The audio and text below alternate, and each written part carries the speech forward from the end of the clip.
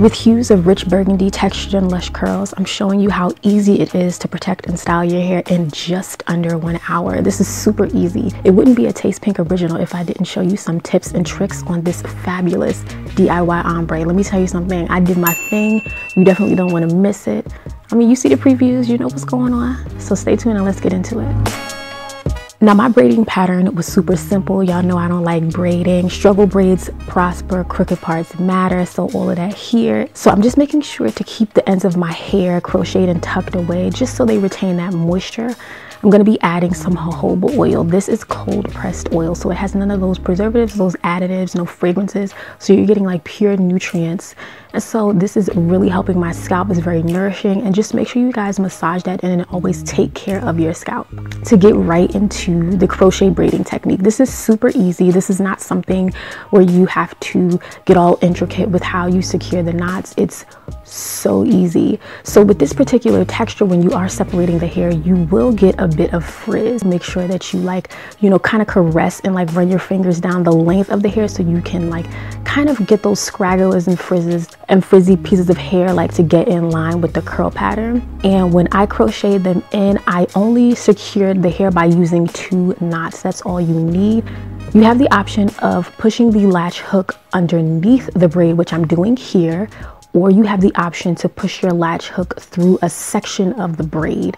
I highly recommend doing a combination of the two versus just trying to stick through pushing your latch hook through the base of the braid. You get a little bit more versatility, and you can actually create more density by crocheting hair into sections of the braid. I know it sounds crazy, but slow this video down if you need tips, or watch some of my other videos in my crochet braid playlist, because it is packed with all the information that you guys really need so you feel confident.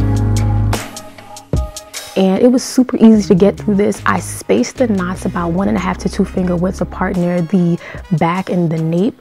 Once I get around the ear section or near the crown, which is the widest part of the head, you guys can see that I started to place the knots closer together. The crown is indeed the widest part of your head, so that's going to be the area where you may have gaps if you don't place the hair strategically or you put too much at the back. I was working with 3 packs of hair. I had to make this work because there was no way we were not going to have a style. I like to challenge myself like that. I don't know if y'all noticed, but I really be doing the most with the least, and that is what I like. I like being creative. I like making it work. I like making it stretch, because you know, you can save a coin. This is a great time to still slay, but be conscious of your coin, okay?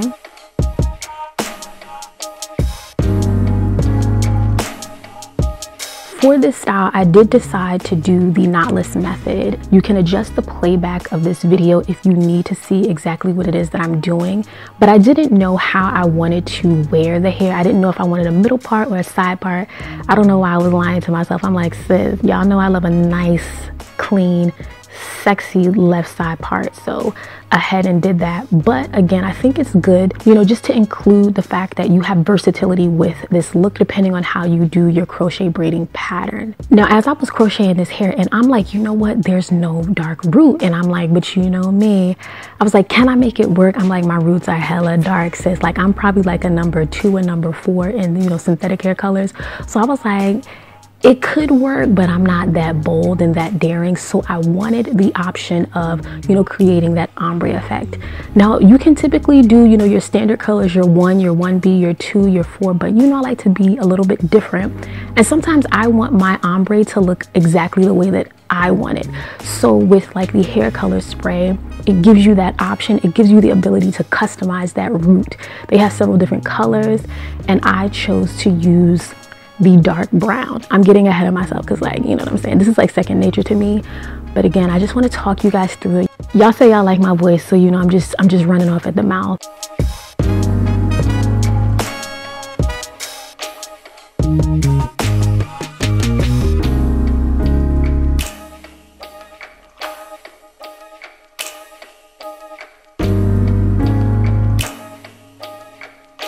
I wanted to also include clips of me trimming this hair. It's not a lot of layering that you have to do.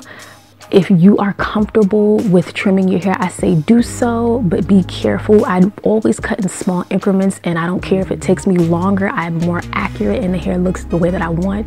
And again, once you take away too much, there's no way to replenish that. So again, I was just working with 3 packs of hair. So that was in itself was a challenge, but with my big head, we got it done, and this is perfectly feasible.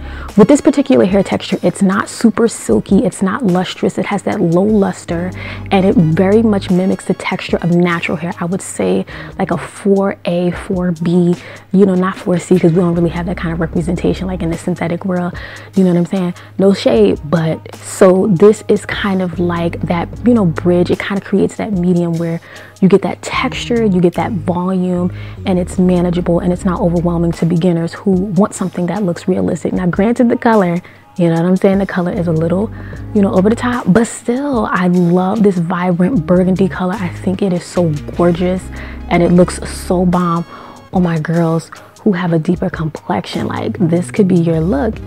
So you know me, I encourage reading directions. It said to drape a towel over your shoulders, and I did exactly that because I was very scared, okay? This is a temporary hairspray by L'Oreal. It has a nozzle, and I think that this is what's gonna allow you to be more accurate and more precise. This is honestly one of the better, more functional nozzles that I have ever used. And I have been doing this trick for years. You could check my resume, sis, you could check my videos, but this nozzle is unmatched, and you can adjust the pressure on this particular nozzle. Like, you can go a little bit harder, you know, you can have a little bit more control, which makes you feel a lot better. And it wasn't like bleeding or going crazy or being super messy. The nozzle, again, it allows you to target those specific areas, the desired areas that you want.